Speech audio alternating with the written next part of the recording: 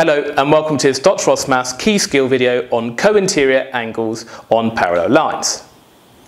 Now we have co-interior angles when we have this kind of C shape here.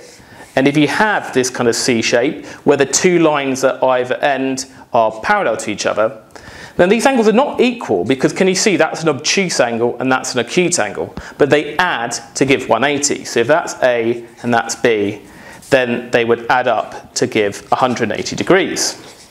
And what we'd write in an exam if we asked for justification of a particular angle is that co-interior angles sum to 180 degrees. So let's use that on these two problems here.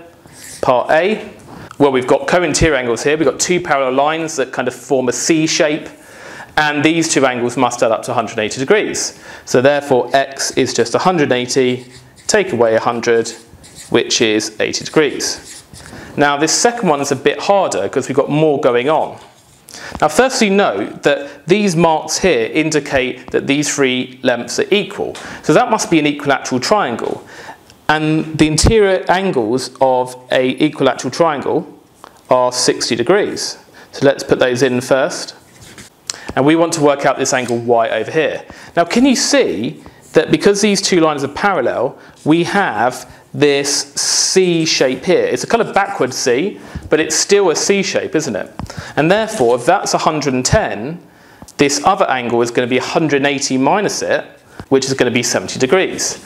At this point, we've got three angles on a straight line. So the angles around that point on that straight line add up to 180.